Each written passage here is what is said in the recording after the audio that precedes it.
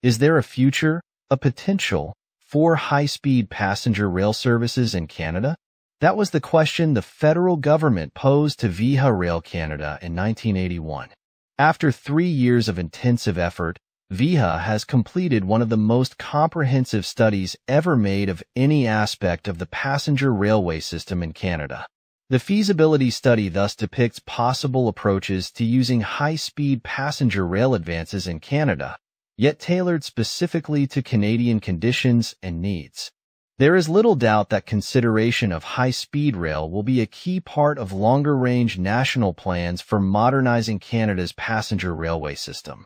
Signed, President and Chief Executive Officer Via Rail Canada, 1984. Study conclusions. The feasibility study indicates that the Canadian government could, if it wished, provide Canada with a high-performance railway service between Montreal, Ottawa, and Toronto with speeds up to 300 kilometers an hour. There would also be an improved level of service of 155 kilometers an hour between Quebec City and Montreal and in southwestern Ontario, while at the same time improving Via's financial position.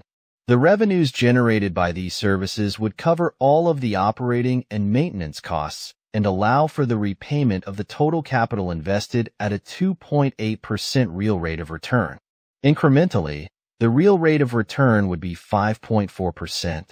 In the case of the Western Corridor between Edmonton and Calgary, the total travel market, from which rail passengers would have to be attracted, was found to be insufficient to recover, on a commercial basis, the investment necessary to provide a high-performance rail service. Commercially, the most economic solution is to continue service according to the business plan using Bud Rail diesel cars. Fast forward to now, 40 years later. Will we finally get high-speed rail in Canada? Time will tell. Visit High Speed Rail Canada website to learn more.